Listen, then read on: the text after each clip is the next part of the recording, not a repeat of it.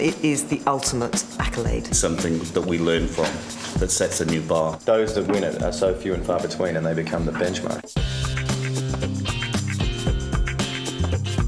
If somebody brought that idea to me, I'd say that's fantastic. It's phenomenally clever. To me, they were dogs' dinners. I think it was an embarrassment. Should have been thrown out. I'm not standing up for it as a bit of work. I just saw it from a different point of view. Absolutely brilliantly executed.